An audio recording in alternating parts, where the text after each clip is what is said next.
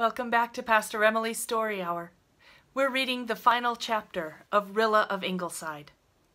Rilla, my Rilla.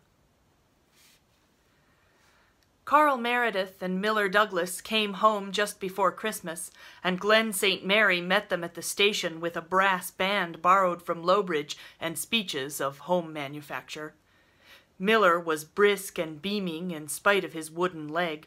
He had developed into a broad-shouldered, imposing-looking fellow, and the D.C. medal he wore reconciled Miss Cornelia to the shortcomings of his pedigree to such a degree that she tacitly recognized his engagement to Mary.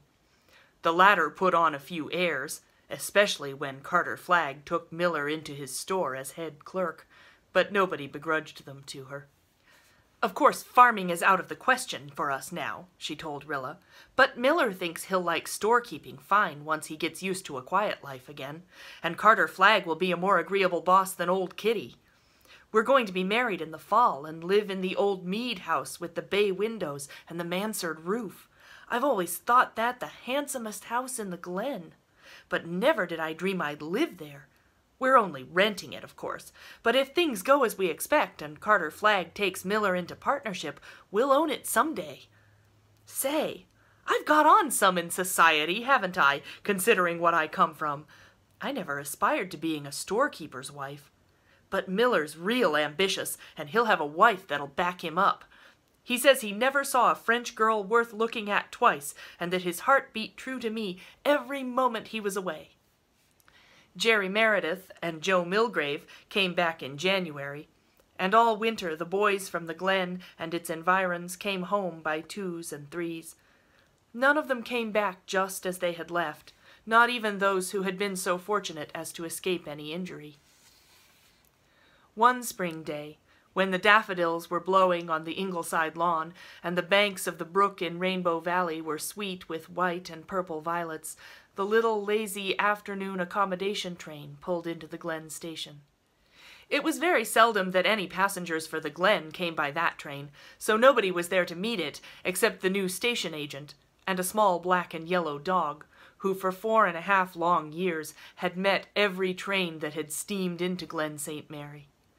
Thousands of trains had Dog Monday met, and never had the boy he waited and watched for returned. Yet still Dog Monday watched on with eyes that never quite lost hope. Perhaps his dog heart failed him at times.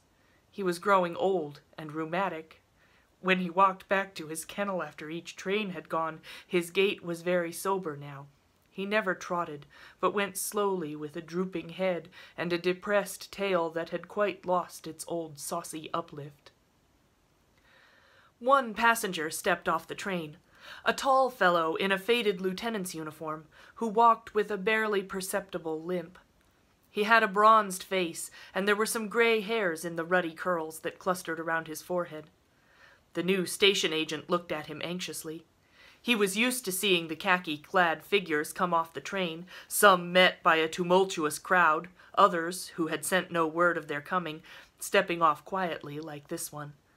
But there was a certain distinction of bearing and features in this soldier that caught his attention and made him wonder a little more interestedly who he was. A black and yellow streak shot past the station agent. Dog Monday stiff? Dog Monday rheumatic? Dog Monday old? Never believe it. Dog Monday was a young pup, gone clean mad with rejuvenating joy. He flung himself against the tall soldier with a bark that choked in his throat from sheer rapture. He flung himself on the ground and writhed in a frenzy of welcome. He tried to climb the soldier's khaki legs and slipped down and groveled in an ecstasy that seemed as if it must tear his little body in pieces. He licked his boots, and when the lieutenant had, with laughter on his lips and tears in his eyes, succeeded in gathering the little creature up in his arms, Dog Monday laid his head on the khaki shoulder and licked the sunburned neck, making queer sounds between barks and sobs. The station agent had heard the story of Dog Monday. He knew now who the returned soldier was. Dog Monday's long vigil was ended. Jem Blythe had come home. "We are all very happy and sad and thankful," wrote Rilla in her diary a week later, "though Susan has not recovered, never will recover, I believe, from the shock of having Jem come home the very night she had, owing to a strenuous day, prepared a pick-up supper. I shall never forget the sight of her tearing madly about from pantry to cellar, hunting out stored-away goodies. Just as if anybody cared what was on the table. None of us could eat anyway. It was meat and drink just to look at Jem. Mother seemed afraid to take her eyes off him lest he vanish out of her sight. It is wonderful to have Jem back, and little dog Monday. Monday refuses to be separated from Jem for a moment. He sleeps on the foot of his bed and squats beside him at mealtimes. And on Sunday he went to church with him and insisted on going right into our pew, where he went to sleep at Jem's feet. In the middle of the sermon, he woke up and seemed to think that he must welcome Jem all over again, for he bounced up with a series of barks and wouldn't quiet down until Jem took him in his arms. But nobody seemed to mind, and Mr. Meredith came and patted his head after the service and said, "Faith and affection and loyalty are precious things wherever they are found. That little dog's love is a treasure, Jem." One night, when Jem and I were talking things over in Rainbow Valley, I asked him if he had ever felt afraid at the front. Jem laughed. "Afraid? I was afraid scores of times, sick with fear. I who used to laugh at Walter when he was frightened. Do you know, Walter was never frightened after he got to the front. Realities never scared him. Only his imagination could do that. His colonel told me that Walter was the bravest man in the regiment. Rilla, I never realized that Walter was dead until I came back home. You don't know how I miss him now. You folks have got used to it in a sense, but it's all fresh to me. Walter and I grew up together. We were chums as well as brothers. And now here in this old valley we loved when we were children, it has come home to me that I'm not going to see him again." Jem is going back to college in the fall, and so are Jerry and Carl. I suppose Shirley will, too. He expects to be home in July. Nan and Di will go on teaching. Faith doesn't expect to be home before September. I suppose she will teach then, too, for she and Jem can't be married until he gets through his course in medicine. Una Meredith has decided, I think, to take a course in household science at Kingsport, and Gertrude is to be married to her major and is frankly happy about it. Shamelessly happy, she says, but I think her attitude is beautiful. They are all talking of their plans and hopes, more soberly than they used to do long ago, but still with interest and a determination to carry on and make good in spite of lost years. "We're in a new world," Jem says, "and we've got to make it a better one than the old. That isn't done yet, though some folks think it ought to be. The job isn't finished. It isn't really begun. The old world is destroyed, and we must build up a new one. It will be the task of years. I've seen enough of war to realize that we've got to make a world where wars can't happen. We've given Prussianism its mortal wound, but it isn't dead yet, and it isn't confined to Germany either. It isn't enough to drive out the old spirit. We have to bring in the new." I'm writing down those words of Jem's in my diary so that I can read them over occasionally and get courage from them when moods come and I find it not so easy to keep faith. Rilla closed her journal with a little sigh. Just then she was not finding it easy to keep faith. All the rest seemed to have some special aim or ambition about which to build up their lives, and she had none. And she was very lonely, horribly lonely.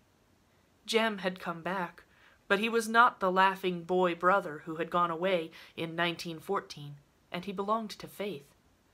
Walter would never come back. She had not even Jim's left. All at once her world seemed wide and empty. That is, it had seemed wide and empty from the moment yesterday when she had read in a Montreal paper a fortnight-old list of returned soldiers in which was the name of Captain Kenneth Ford. So Ken had come home, and he had not even written her that he was coming. He had been in Canada 2 weeks, and she had not had a line from him. Of course he had forgotten. If there was ever anything to forget, a hand clasp, a kiss, a look, a promise asked under the influence of a passing emotion. It was all absurd. She had been a silly, romantic, inexperienced goose. Well, she would be wiser in the future, very wise, and very discreet, and very contemptuous of men and their ways. I suppose I'd better go with Una and take up household science too, she thought, as she stood by her window and looked down through a delicate emerald tangle of young vines on Rainbow Valley, lying in a wonderful lilac light of sunset. There did not seem anything very attractive just then about household science, but with a whole new world waiting to be built, a girl must do something. The doorbell rang. Rilla turned reluctantly stairwards. She must answer it. There was no one else in the house, but she hated the idea of callers just then. She went downstairs very slowly and opened the front door. A man in khaki was standing on the steps, a tall fellow with dark eyes and hair, and a narrow white scar running across his brown cheek. Rilla stared at him foolishly for a moment. Who was it? She ought to know him. There was certainly something very familiar about him. "Rilla, my Rilla," he said. "Ken!" gasped Rilla. Of course it was Ken, but he looked so much older. He was so much changed. That scar, the lines about his eyes and lips. Her thoughts went whirling helplessly. Ken took the uncertain hand she held out and looked at her. The slim Rilla of 4 years ago had rounded out into symmetry.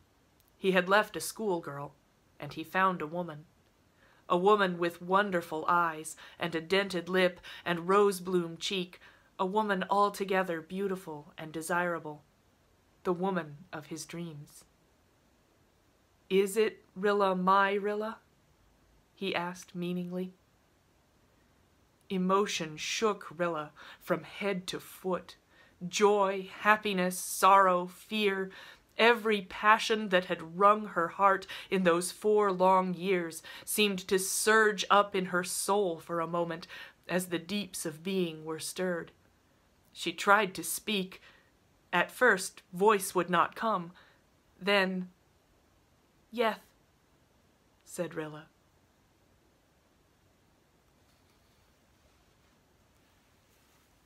The end.